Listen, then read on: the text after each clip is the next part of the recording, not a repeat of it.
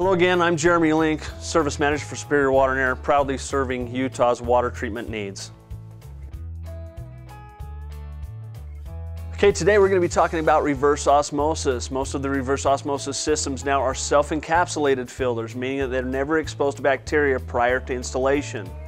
If you've got one of the older canister style units, feel free to give us a call at Superior Water and Air. We can help. Most residential systems work in the same manner. They have a pre-filter or a combo pre-filter which will take out the heavier sediment and the chemicals out of your water before it reaches the membrane. The membrane is where the magic happens. This is the separation of wastewater to product water.